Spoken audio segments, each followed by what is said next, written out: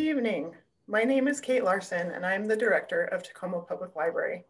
On behalf of our Board of Trustees and staff, it's my honor to welcome you to our keynote Tacoma Reads event with author Marcelo Hernandez Castillo in conversation with Mayor Victoria Woodards.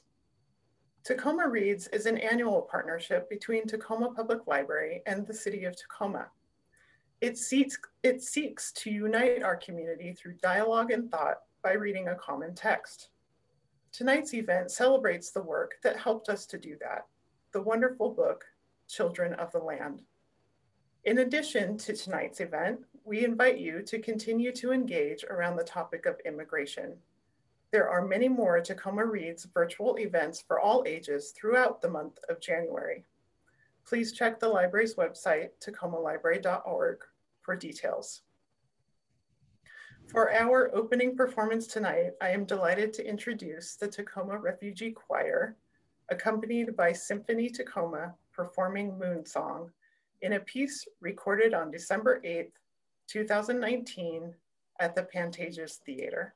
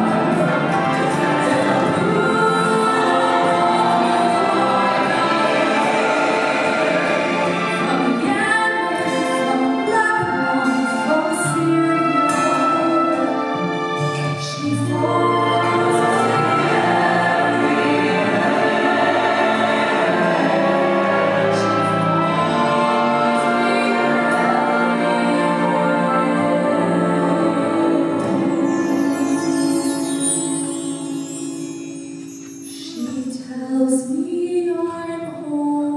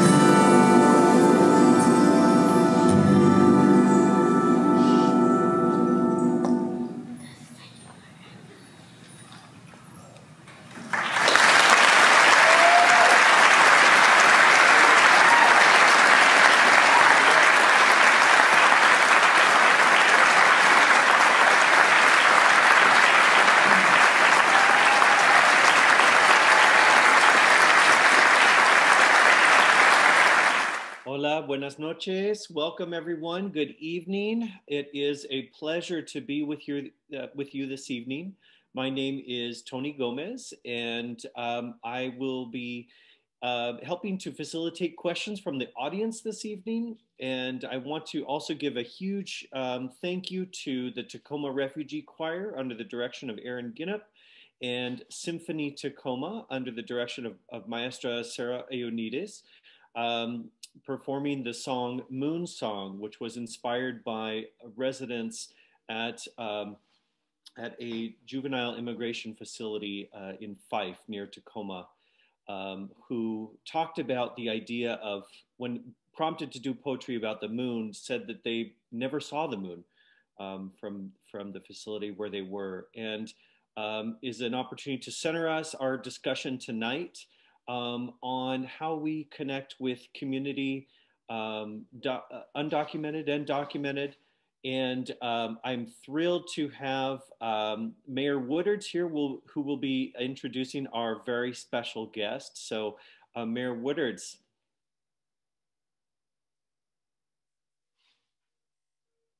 Oh, you're on mute. I keep telling her, right, this is my favorite gift this year. I should turn it around and face it towards me so I will remember to take myself off mute. But Tony, thank you so much for agreeing to be our host this evening. And I'm so excited to join with you this evening to welcome Marcelo to Tacoma through this Zoom platform. I want to welcome everybody here tonight. And those of you who know me know I wish nothing more than we could all be in one of the theaters in downtown Tacoma together, that we could be together in person for this conversation and all throughout of 2020. But I am deeply proud of the way that each of you and our valued library staff have adapted to staying healthy during COVID and enjoying Tacoma Public Library's virtual programs and resources. Tonight's virtual event is certainly a special one, and I've been waiting for it all year. I should say all of this year and all of last year.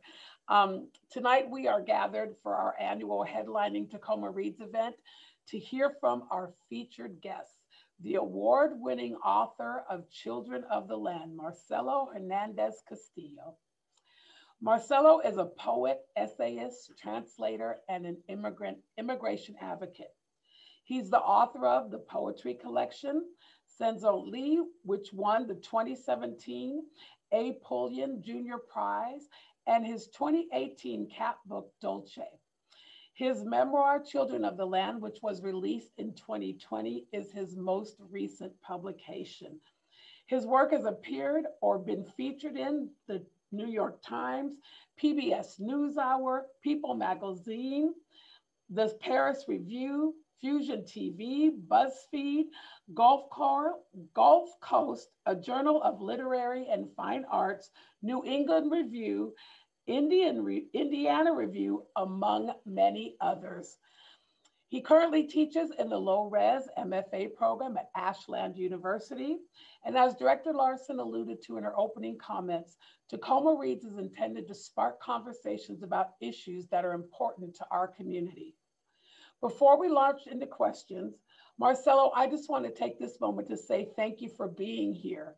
And thank you for coming to provide a little bit of context as to why this conversation is especially relevant and important to Tacoma.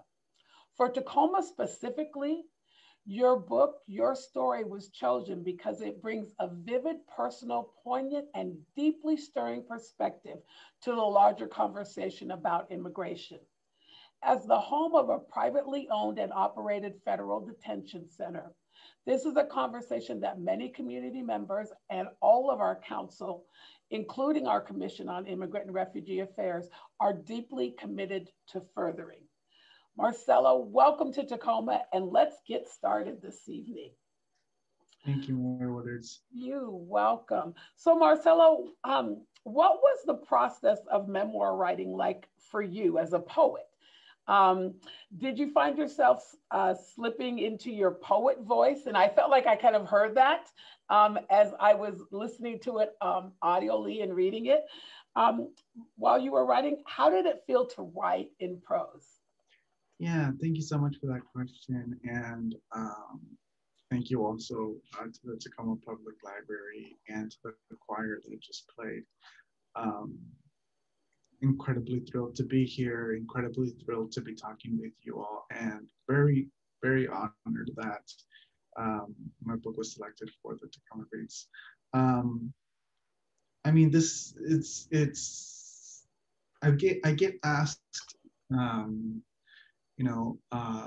oftentimes what my book means to the current conversations around immigration. And for me, that's always a question that never ceases to bring something new, because immigration is something continuously changing, evolving, but also something that I have been dealing with my whole life.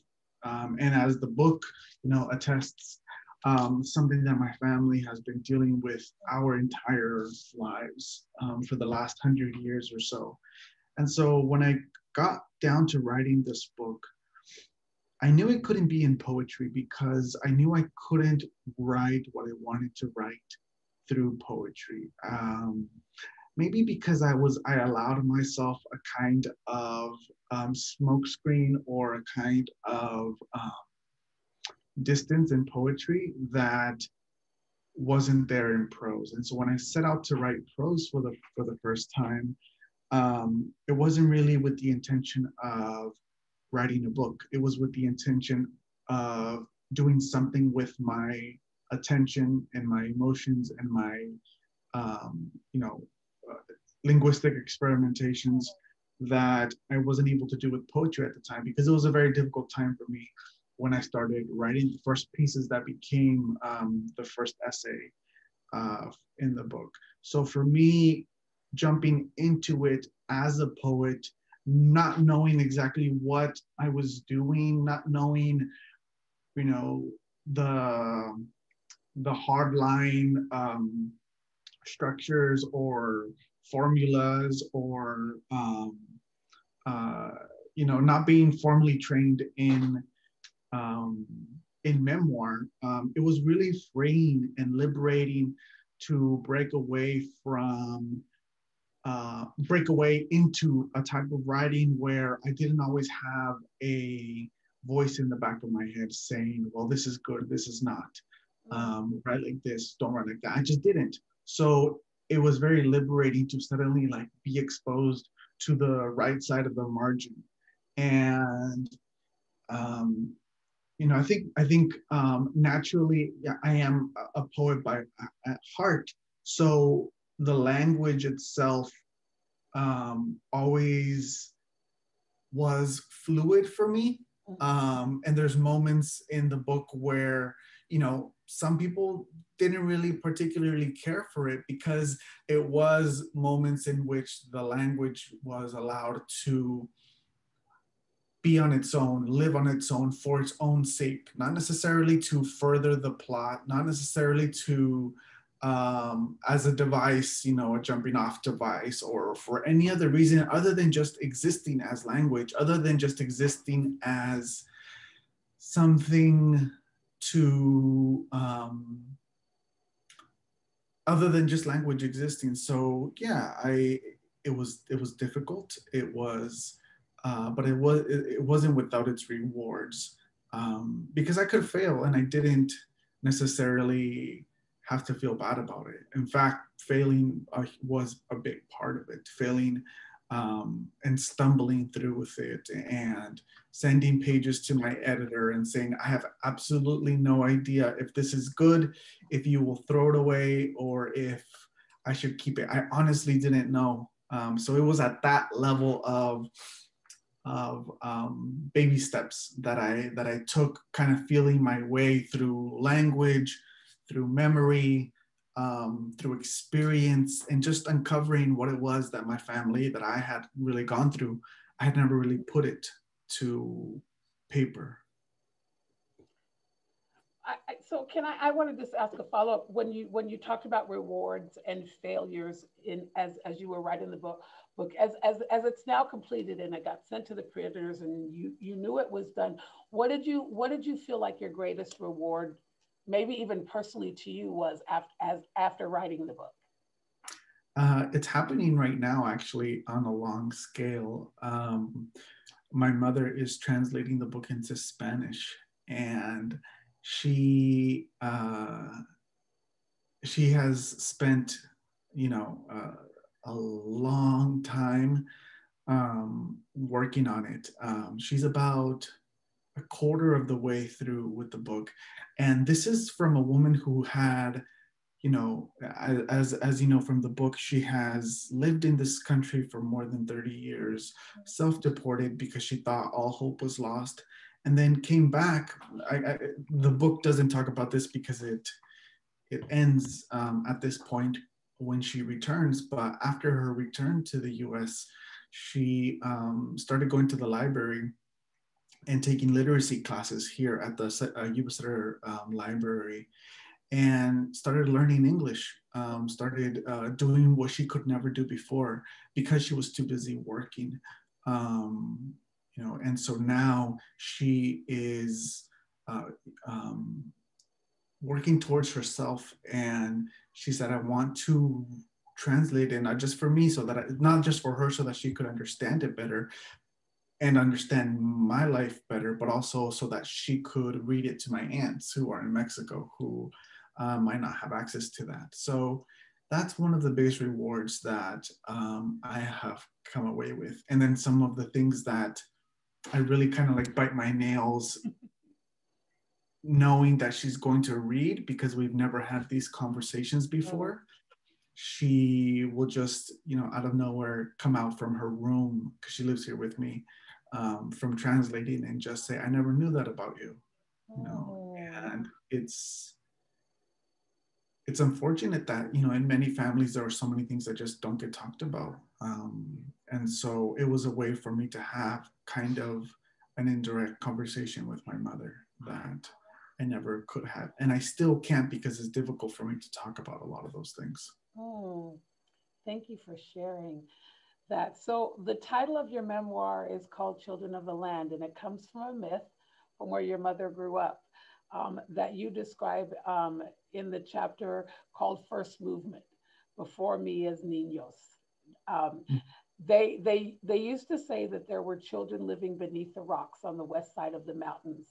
If you looked at their faces, you would go blind. So you had to look up at the sky to avoid their stare. Do you find a connection between the myth of Niños de la Tierra, or Children of the Land, and the bout of temporary blindness you were afflicted with when you first crossed the border as a young child?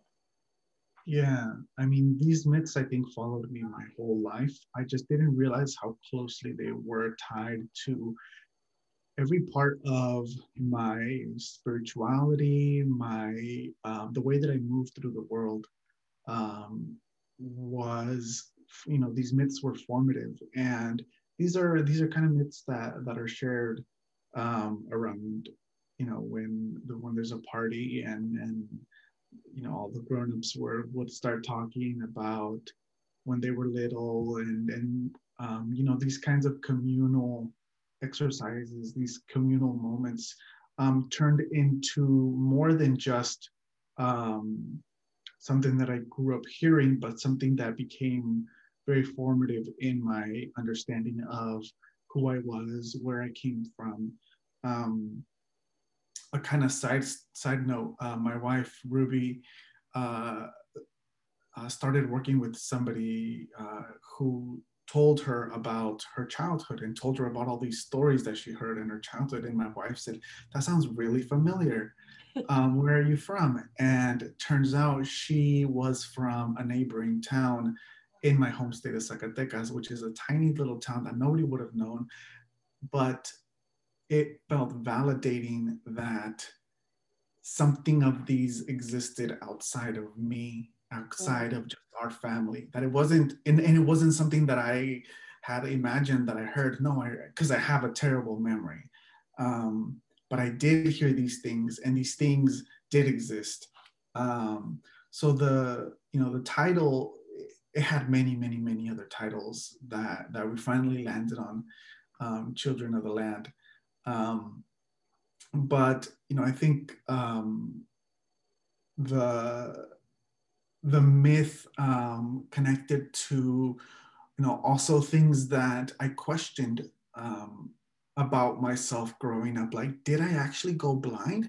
And after speaking with my mother, I have all these vivid memories of that time, and just being so frustrated and like just inconsolably crying because I couldn't see. It took many years to kind of process that and realize that, yes, and again, I wasn't able to do that through poetry. So I think that moment of stress-induced temporary blindness that I suffered, had to fit one way or another in this web of wisdom that I was given. I think we all try to make sense of our experiences through these kinds of, I don't want to even call them sayings or cliches or happenings, but they are just nuggets of wisdom that we might take for granted when we hear them at first, let's say as children. But as we grow older, we realize how much they apply to our lives in allowing us to understand those moments. So I think stories like those, the children of the earth, of these little bugs, which are actually called Jerusalem crickets. I had no idea until somebody pointed it out. And how they had the faces of babies, and if you stared at them, you would go blind. There was a reason why they told us these stories. Maybe it was just because they didn't want kids going around peeking under rocks, and getting Right. stung by a scorpion or something. But the greater mythologies behind that, I think whether you like it or not, really cement your identity very early on. Wow. So the next question, Marisa Buss, who is an employee with our library, this is a question she posed, so I'm going to give her credit for this question. And she says, I was recently reading Carmen Maria Manchero's stunning memoir called In the Dream House. It's about a toxic relationship she became trapped in and how she escaped. She said something that made me think about your memoir, and I wanted to ask you what you think about this quote from her book. The memoir is at its core an act of resurrection. Memoirists recreate the past and reconstruct dialogue. They summon meaning from events that have long been dormant. They braid the clays of memory in essay and in fact and perception together, smash them into a ball, roll them flat. They manipulate time, resuscitate the dead. They put themselves and others into necessary context. What are your thoughts on her quote? And I think it's very interesting how that quote kind of dovetails with what you were just talking about. But what are your thoughts about that quote? Yeah, I was terrified of memory. First of all, Carmen Maria Machado's book is phenomenal. She's a phenomenal writer. I met her in Philly, and that's where she's from. Or no, I met her in the Midwest somewhere. I forget where. It was a writing festival. And I said, so what should I do when I go to Philly? She said, go to there's a museum in downtown Philly about like about the occult and like weird, like almost like anyways, that's another story. I'm glad your memory's as good as mine, Marcelo. You're not alone. So I mean, yeah, I mean what she's talking about is about I think relenting and accepting the fact that objective recreation of experience for memory is impossible. You know, it is messy. It is, I don't know if she said that in the quote or not, but she, you know, I get the feeling it is messy. It is a ball that you kind of roll out of perception, out of tangible mnemonic memories, let's say like a taste, a smell, something very bodily, right? Which is why I was terrified of dialogue. I was terrified of A to B to C in an autobiographic way. And I think it's why I turned to poetic devices of, you know, figurative language. I turned to a more symbolist take on my past, and things don't go in order because that's not how they exist in my head, in my memory. As you'll know from the book, it's structured very chaotically. You know, it mixes different timelines together. It jumps from one timeline to the next, and really it's built more thematically on you know, one thing building on top of the other. So I couldn't admit a Lazarus effect where I could resuscitate exactly what happened, because like I said, my memory is terrible for particular reasons, not because you know, not for any other reason other than blocking those memories out. I don't remember, I say in the book, I think somewhere, I don't remember being 8 or 9 or 10. I don't remember a moment in my life when I was 6, but I have these vivid memories that almost are outside of time. And so it took a lot of like investigation through my family, through my partner, who I had told her about these things in moments when I did remember them. And then she's the one who kind of helped me recreate a timeline. And she's almost like a memory vault for me. So if it wouldn't have been for her, you know, a lot of those things would have been lost, because even my mother didn't know a lot of these things. Like I said, she comes to me and she says, I didn't know this about you. So it is a messy thing to wake something up that's been dormant, and reconstructing, you know, almost out of the ether, reconstructing memory out of the ether. We all have, you know, memories that are more vivid than in others, but at what point do you start to inject the past with, you know, with your foresight, with what you know now versus what you knew then. And you know, I'm teaching next week actually a workshop in Washington there. It's called Tin House, and it's on memoir.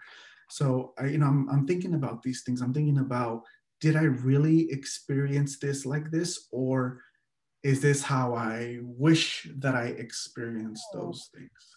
Is this how, you know, so I guess there's a great, I'll end this question with a great quote by the latest Nobel laureate in literature, who's one of my first poets that I read, Louise Glick.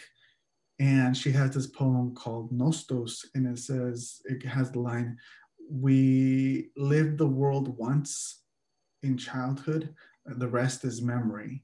So, you know, we experienced the world once in childhood, and you know, the rest is really up to us. I'm not even sure that's how this quote goes, but anyways, in my head it exists as that. So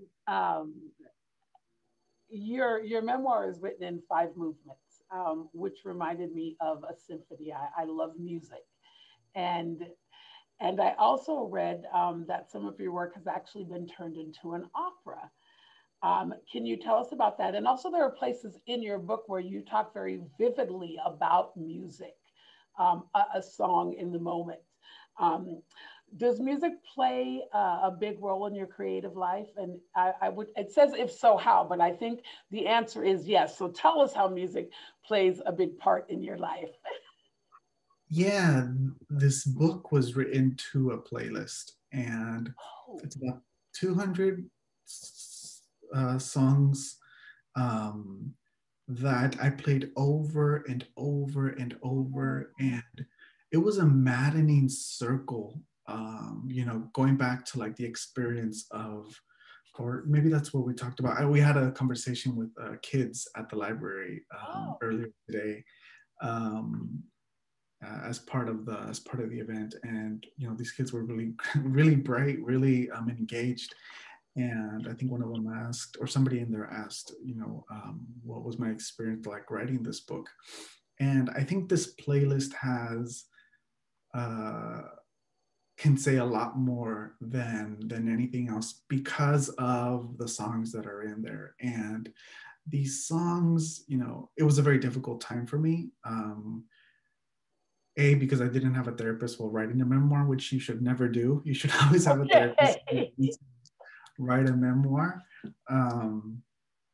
So I think in place, you know, I was tearing open things that I just didn't, I hadn't ever touched in you know, they happened and then I would put them away. So music for me at this moment was both a way of accessing that cathartic mode that kind of got me into writing these almost like long asides. There's many places in the book where it's just like a meditation on architecture, a meditation on the architecture of Mexico City buildings. What else? Oh, on late night TV shows. And being interviewed and what the interview means. So music was a way for me to kind of kickstart that kind of cathartic feeling, because it evokes so many emotions.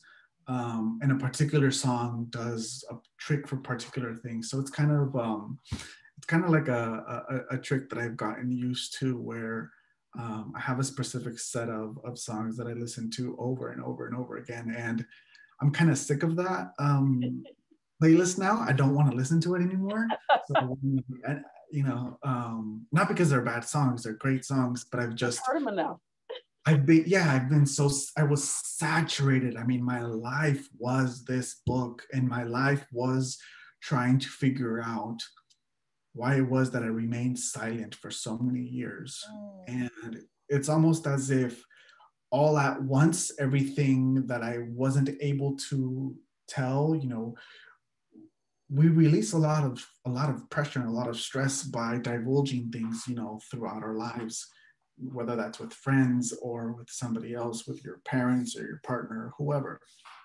But I didn't have that luxury. So when it all came out at once, you know, I think the music really resonated or reflected that, because it was very messy, very chaotic, and all over the place. There'd be like Rihanna next to like Bach, next to regional Mexican, next to Led Zeppelin, and Jay-Z, and just a hodgepodge.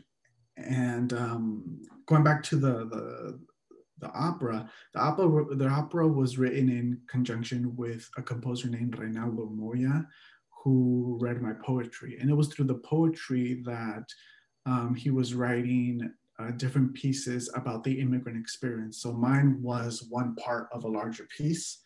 And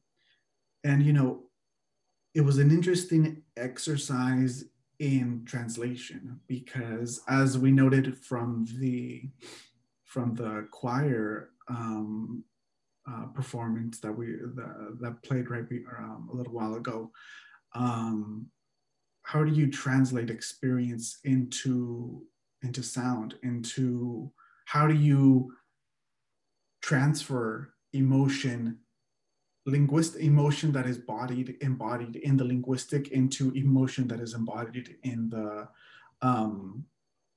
in sound, in music. It wasn't just about the words that they were saying, but it was about how they were saying. And for me, that's almost more important, is about how something sounds. So yeah, he took some of my poems and I guess withdrew their textures, withdrew some of their images, and withdrew the cadences that I guess I wrote. And probably I'll read one later today during the program. So yeah, that's a little bit about that. So you are known. I mean, I appreciate that in addition to your story and what you've experienced, you have now become an advocate. And you're known for your advocacy around immigration. And so when it comes to immigration reform in the US, do you think about an ideal future state?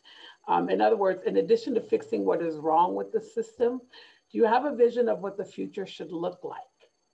And can you tell us what that vision is? Can you share with us what that vision is? Yeah. I mean, I've been really fixated on that quote by those kids in the opening scene of that performance, in which they were asked, to talk about the moon, and they said, "Well, there isn't any moon for us here," and how, reflecting on just how inconceivably broken we have, or how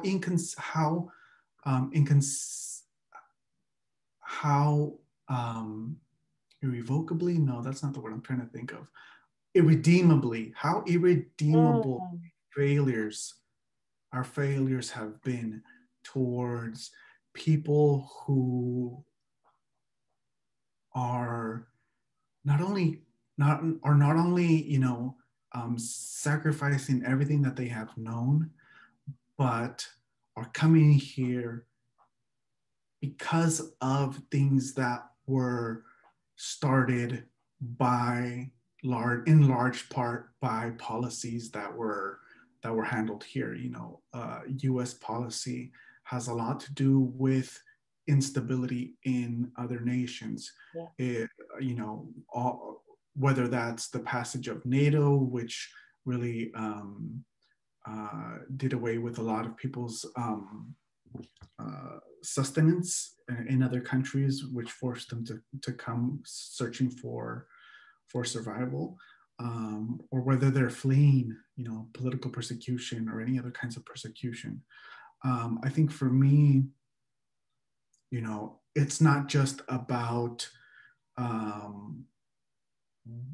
an ideal situation isn't just about anybody who wanted to can come here, but that people who did come here could thrive. What's the point of being here and of being allowed to be here if we're still not allowed to thrive?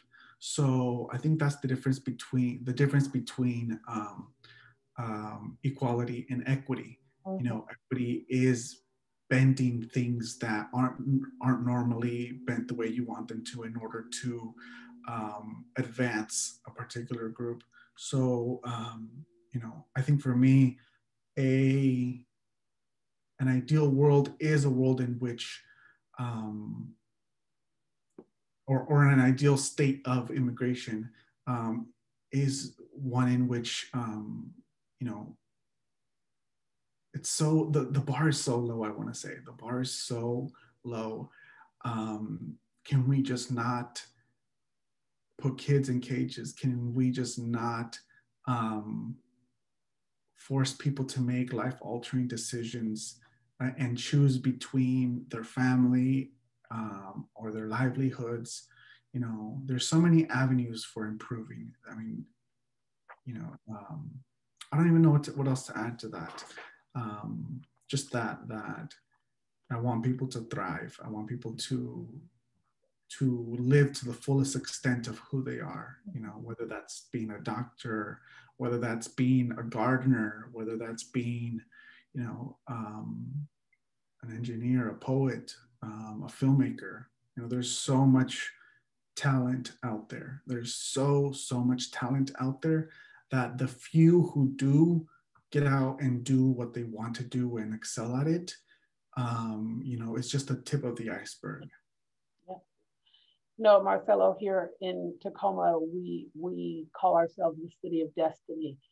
And very often I say, you know, I want us not to just be the city of destiny in name only, but that really my job, or the job of people like me who are in policy, is to remove all of the barriers so that anybody who wants to fulfill their destiny has the opportunity to do that. And not the opportunity just because we say they have the opportunity, but the opportunity because we remove all the barriers that exist so that people cannot do that.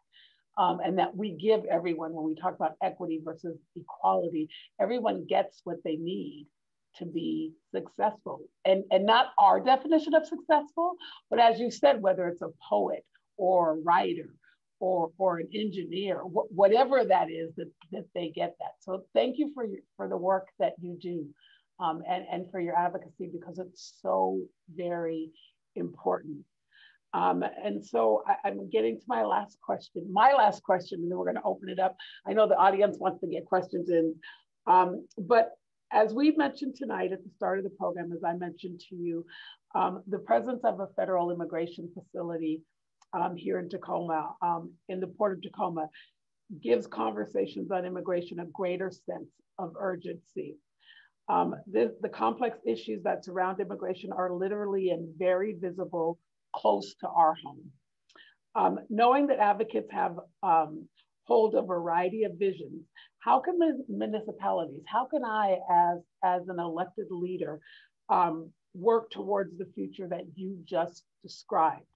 And what can the individuals in our audiences do on a personal, on a day-to-day level to affect the change that we want to see? Yeah.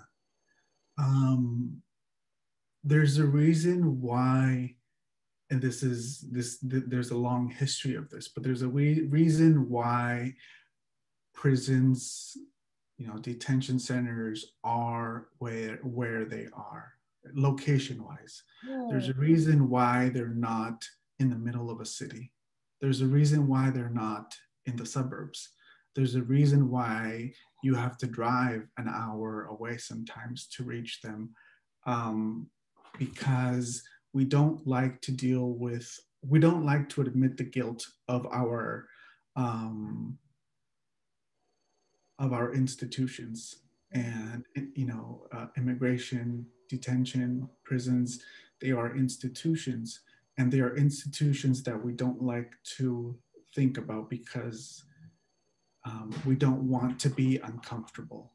You know, we don't want to feel complacent, or that, even worse, that we have benefited in any way, shape, or form from their presence, from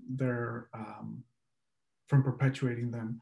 Even though we use materials, we buy goods that were created with prison labor, even though we benefit from the kinds of commercialism that and industrialism and globalization that forced people to come.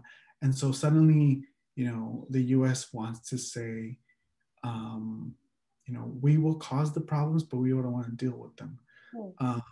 I think what is most apparent for the everyday individual is to sit with that discomfort and to realize that, you know, there's growth happens in discomfort. Rather than looking away, we have to look at these things.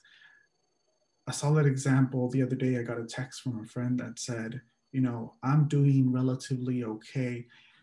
Do you know of an undocumented family who would benefit from having my stimulus? And it was, you know, I believe it was her partners, or it might have just been hers, I can't remember. But, you know, immediately I got to my phone and started making calls, making texts. Who would benefit? And this isn't somebody who, this wasn't to an organization, though support, you know, monetary support to those organizations are very, very important because they provide on the ground physical support for these individuals. Organizations like the Floricanto project that provides free legal aid, keep families together.org, demand.org, Raíces. You know, those organizations are vital because they advocate on a much larger scale. But on a day-to-day scale for individuals, you know, it's about not looking away, and realizing the reason why these detention centers are out kind of in the middle of nowhere. And really, you know, stepping to the plate when they can, like that solid example that I had. You know, sometimes we do good things to make ourselves feel better, to placate, you know, our knowledge of just how messed up things are, so that we don't necessarily have to feel better. But I guess I want to say is, I guess, investigate the motives behind even our goodwill. Is it so that we can make the world better, or is it so that we can feel better about ourselves? You know, there's a lot of this going on where people will do something and then post it to social media. You know, I find that kind of disingenuous. You don't necessarily have to publicize that, because, you know, some people might not want to publicize the help you have offered them.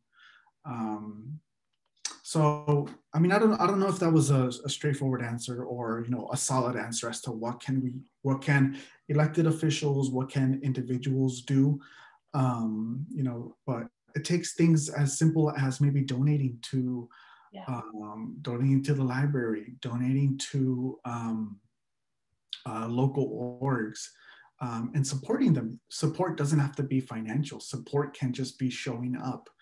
You know, like to that that choir that just presented, the performance was, I believe, from like a year ago, showing up and supporting maybe artists who are out here, you know, trying to come up with new ways of looking at the world.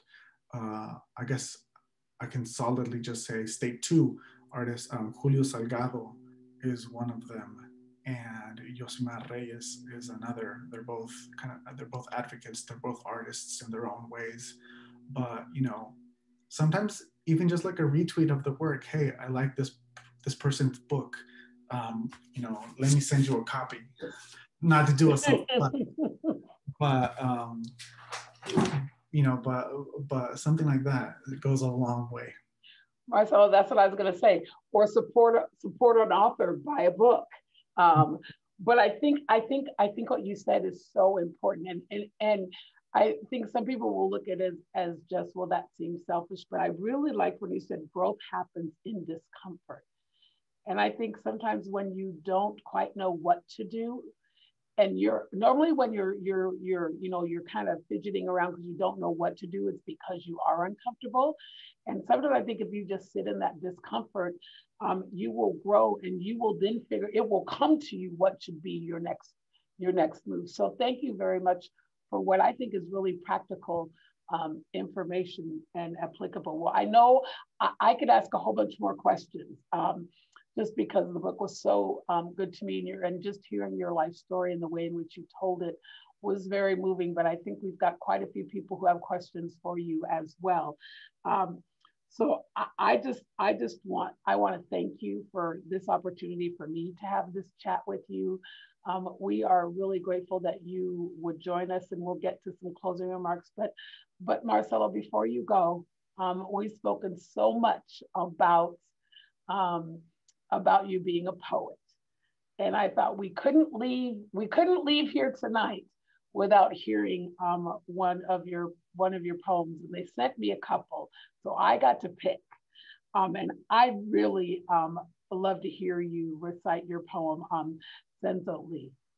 Yeah, I would love to. Thank you. Thank you so much. Yeah, this is the title poem of my first book. Speaking of supporting artists, the artist is a San Antonio-based artist who came up with the title. Oh, wait, I can't see. I don't know if you can see it. Oh, yeah, now we can. Yeah, there you go. Oh, beautiful. With the art, and it's a little hummingbird.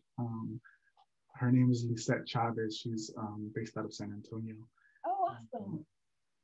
So check out her lithographs. She posts stuff online.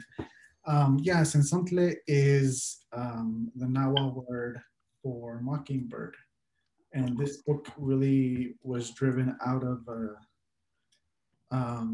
a desire to name what it was that I did not have yet, in terms of a relationship, in terms of naming what it was that, putting a name to how I felt about somebody else. And that's kind of where the first line comes from. And Cenzontle being mockingbird, you know, being a bird that has no song of its own, but mimics that of others, is what I found myself doing. And it has an epigraph by the poet Jean Toomer.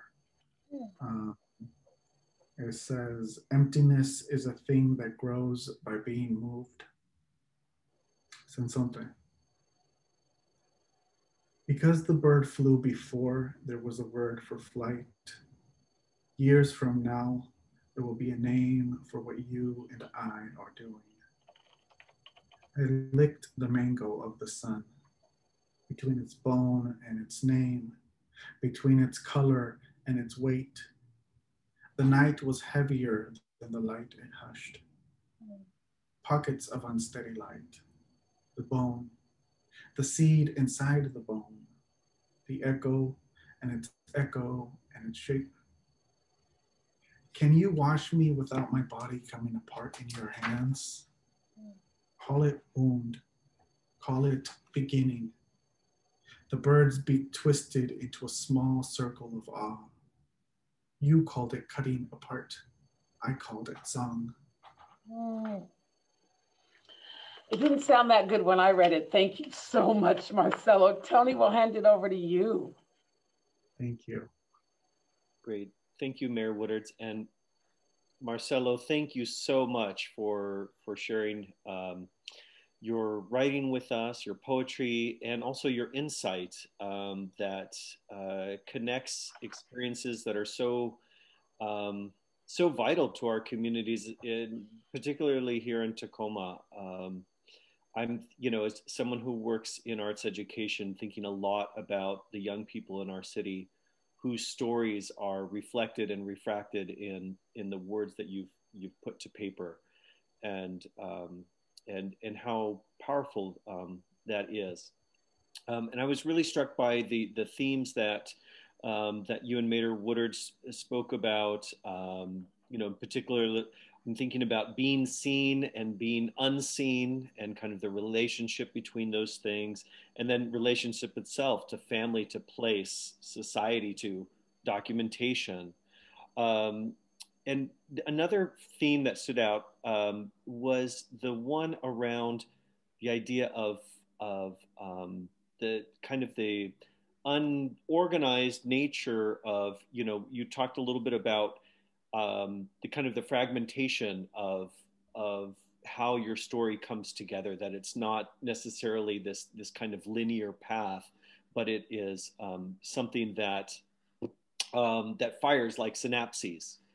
And so that relates to one of the first questions we received this evening from JC Esquinca, who said that reading Children of the Land reminded him a lot of a quote by Ocean Vuong, who, in talking about the process of his own memoir, said that often we demand of the American novel to be cohesive, a monolithic statement of a generation. But having had grown up post 9/11, cohesion was not part of our generation's imagination, nor our language or self-identity. If I had to write my own version of the American novel, it would look more like fragmentation. And JC goes on to say that he felt this statement very strongly as he was reading your work, and ask, what is how is the concept of fragmentation, is it coming from a similar place or a very different place for you than what we heard in the quote from Ocean Vuong? Yeah, thank you for that question, and thank you for the context around that.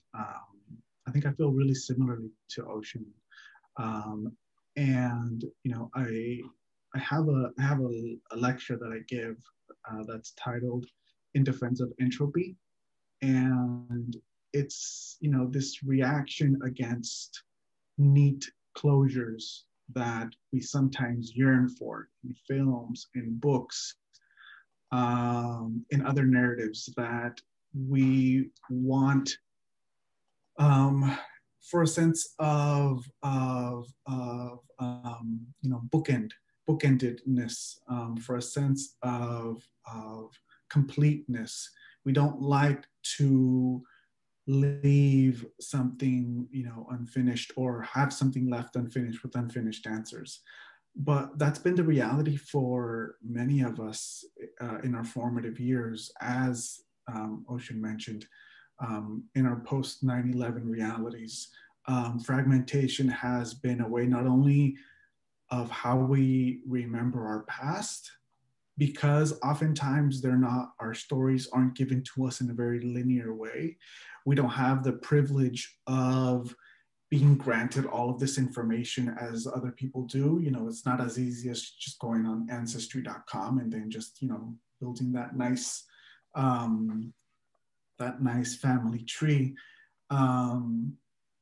For some of us, those records are burned. For some of us, those records don't exist. So, you know, fragmentation, a fragmented discourse and a fragmented reality feels a lot more familiar. And it's not an intention to obscure, it's an intention to preserve how indeed you know, the world exists, rather than, you know, this very neat, you know, things don't exist in a neat box. Parenting doesn't exist in a neat box. Schooling doesn't. Your work doesn't. So why should we represent the world in a way that is anything other than, you know, that resists explanation? That's why we turn to arts and artists and books, because I think they offer some of those explanations. And it's funny that they mentioned his memoir, because it's penned as a novel, but it's also kind of like, it's very, you know, autobiographic novel. So I was also thinking of doing the book as a novel because of the fragmented nature of how I want to express things. I wasn't sure if I could do that in memoir, and I went ahead and just, you know, did it. Yeah, and I think that is, I mean, it's a powerful testament, and I know that you know, JC, they're someone who is very involved in literary conversation on a community level, and so I know that this is going to go far in furthering that conversation. Thank you. And I think that what you talk about too, in terms of the idea of not having the luxury or the privilege to have experience laid out in a linear form, I think that's very powerful. And that is, I'm just thinking about the layers of that, of you know, not having that sense of that privilege of knowing where your family came from, or what your grandparents or your great grandparents' stories were, and how those things are obscured and literally, in generations burned. That history burned by colonial powers, for example. And I want to tie that into the last couple questions that we have, that I'm going to try and weave together. And one of our participants is asking if you could finish your parents' story a little bit. Are they okay? And what is the kind of the epilogue of your parents?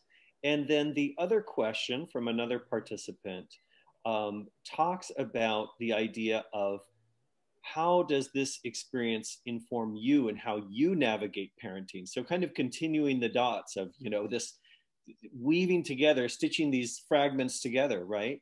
Of your parents and then of you becoming a parent. Yeah. Thank you for incorporating those. I saw those questions. So thank you for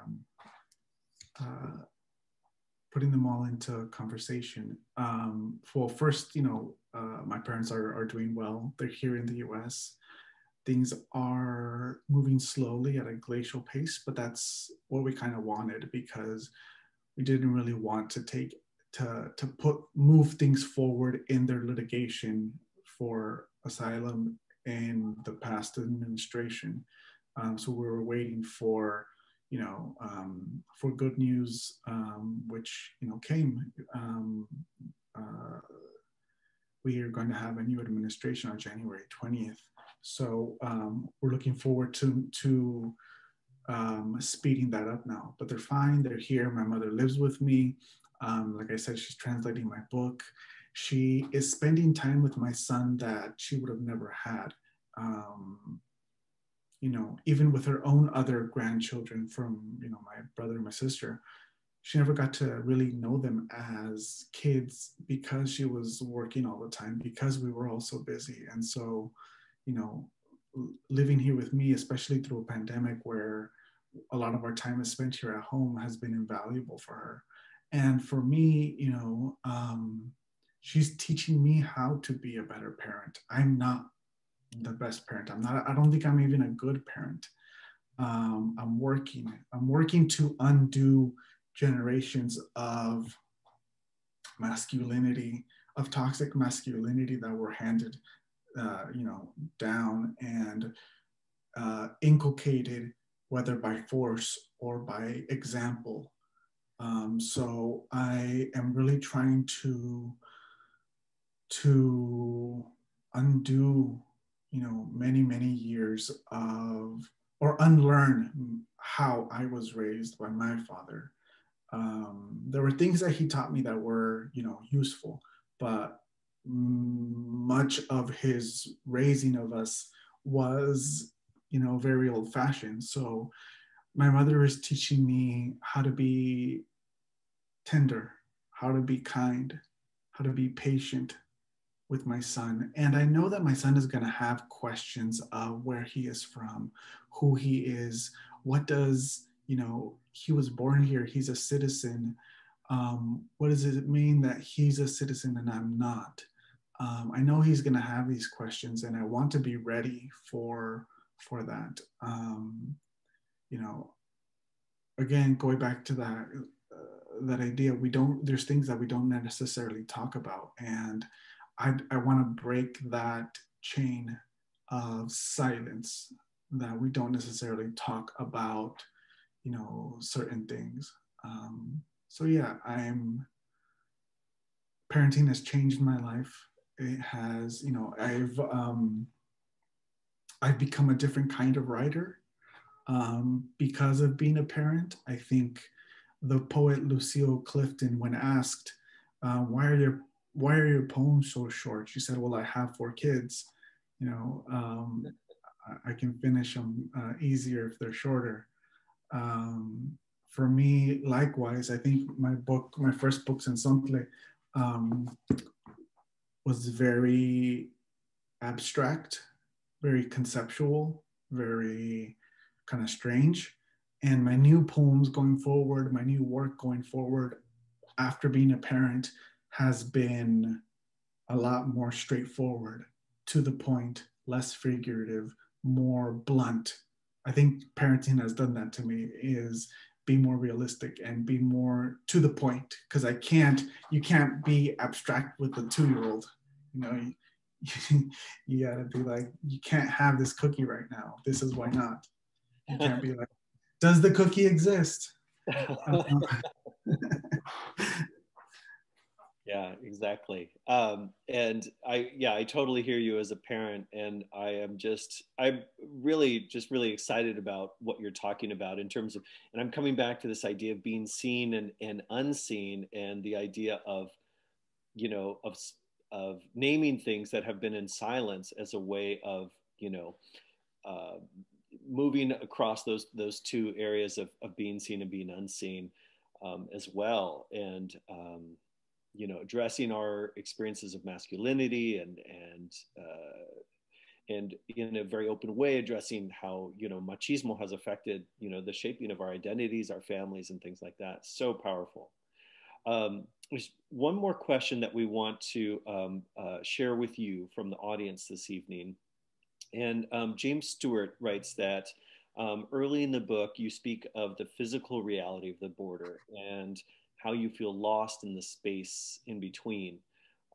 In other places, you speak on your bisexuality, and without diminishing your experience of that or your family, do you draw any personal comparisons between the unclaimed status of an undocumented person and the challenges of being bisexual in a world that resists claiming that identity? So kind of looking at borderlands of, you know, both nationality and sexuality. Yeah. I mean, yeah, thanks for that question. I think my whole first book dealt with the liminality of identity, of trying to figure out those things about me. And I think I had the privilege of coming out twice, once both in terms of sexuality and another in terms of status. And I say it as a privilege because they are, you know, I saw similarities in both of them, and I saw similarities of existing in this kind of limbo in terms of documentation status. I saw that being manifested in the, you know, the boundlessness of the border, in the almost supernatural aspect of its presence. And I say in the book, you know, the border isn't just necessarily in the Southwest, and it isn't just that physical wall. It's something that you carry with you beyond, and it's something that you know, feels like a kind of surveillance, an all existing kind of presence. And so for me, those comparisons were eerily similar in terms of what I was trying to define, you know, being in a marriage, and trying to figure out what it meant to identify as bi, and at the same time, you know, and being married, and whether that invalidated me. So I think the whole first book, and I'm glad Mayor Woodards asked me to read that first poem, because the whole first book hinges on that first line of, you know, because the bird flew before there was a word for flight, years from now, there will be a name for what you and I are doing. Just because there isn't a name for it doesn't mean that it's not real yet, you know. So maybe there'll be more books to be written later.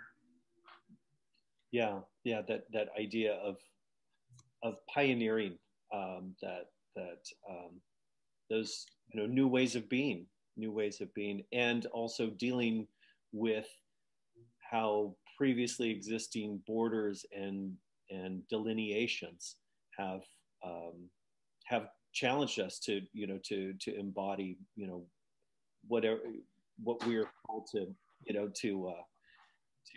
live as. And so yeah, I mean, I'm so excited about what you have shared this evening, and in particular too, I'm thinking about what you said about the border not just being a physical line, and I'm thinking about the references to your family history over 100 years, and for my family story, it's the same. And my grandfather, who crossed in 1917 as a kid, still felt nervous about carrying his ID in a certain way everywhere he went, no matter, what he did and how he served this country. And so I am really deeply grateful to you, Marcelo, for sharing with us this evening. And I'm especially grateful for the conversations that your work is spurring here in Tacoma and beyond, and that your words perhaps can start to name those things and provide vocabulary to successive generations of youth, and in particular undocumented youth. And that to me is tremendously exciting. So I want to thank you and Mayor Woodards for leading us in a conversation this evening. And of course, thank you to all the participants and those who asked questions, and to the Tacoma Public Library and the Tacoma Reads series, which has many events yet to come. So thanks everyone. Gracias a todos y que tengan muy buenas noches.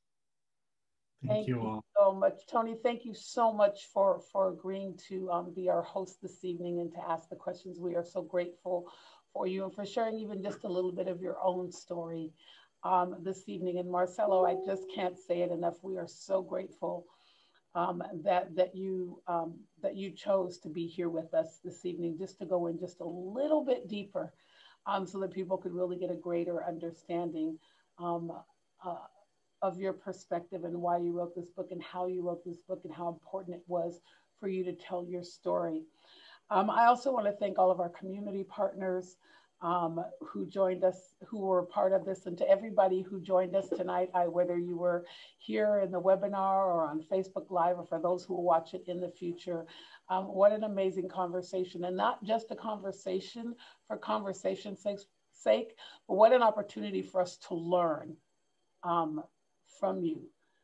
What it not only means to have had this experience, but for those of us who haven't had the same exact experience, what we can do as members of this community. And I want to also be sure to share that with people who are listening tonight, that the City of Tacoma is working very closely with our community partners on the issue of our detention center and other immigration issues in our community. So I just want to remind everybody that there on our City of Tacoma website, you can find FAQs about the work that we're doing around the ICE processing center.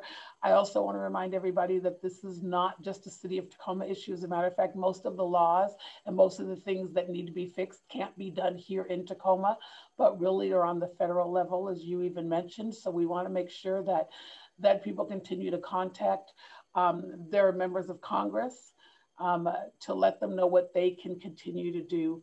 And you can also find on our website a resolution that's been passed by the City Council calling for the Immigration and Customs Enforcement to be replaced by a non-racist organization that can humanely enforce immigration laws, and for the release of the detainees at the Northwest ICE Processing Center.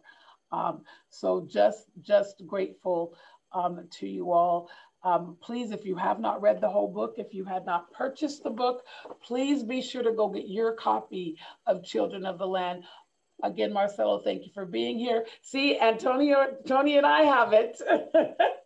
And thank you everyone for joining us. Have a good night, be safe. COVID is still here, but thank you for being here. Be safe with yourselves and your family. Have a good night.